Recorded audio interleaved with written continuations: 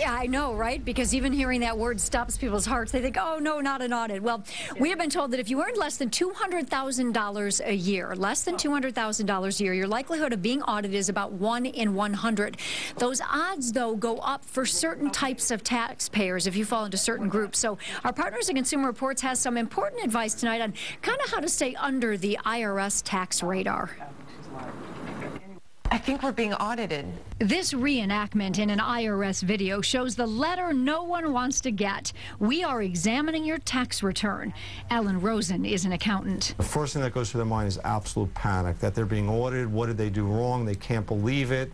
There goes everything they've worked for, saved for all these years. Consumer Reports money advisor's Toby Stanger says some taxpayers are more likely to be audited than others. Taxpayers who have their own business and itemized deductions for home office, telephone, business meals, they need to be extra careful. Business expenses that could be personal, like meals or travel, are one of the things the IRS goes after.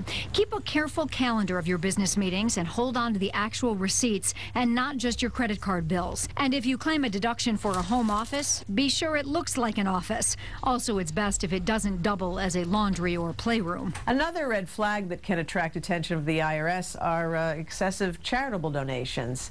If you're donating 50% of your income, that can seem out of place. Again, make sure to get dated receipts. They are required for cash contributions over $250 and for gifts of goods like clothing or furniture. You should keep your tax records for as long as the IRS can audit you, which is 3 years. But just to play it safe, we recommend holding them for 7. And last but not least, check the math. Believe it or not, simple mathematical errors trigger the most notices from the IRS. Yeah, so be careful now. If you prepare your own taxes, 2 of the leading programs, H&R Block at Home and TurboTax, they do offer some additional audit help in the event of an audit. You may have to buy audit insurance for that, so check into that as well.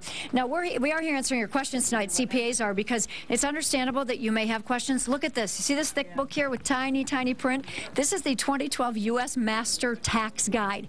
There's a whole lot of rules and regulations when it comes to taxes. It may be confusing to you, so 7 is taking action for you tonight with these CPAs here answering your questions. You can go to WXYZ.com for the next 10-15 minutes or so and take part in our web chat. Also, 248-827-3362, and you can talk live to a CPA from the Michigan Association of Certified Public Accountants, doing what we can tonight to make tax season a little bit easier for you. Reporting from the Call for Action Center, I'm Joanne Purton, 7 Action News. Back to you guys in the studio.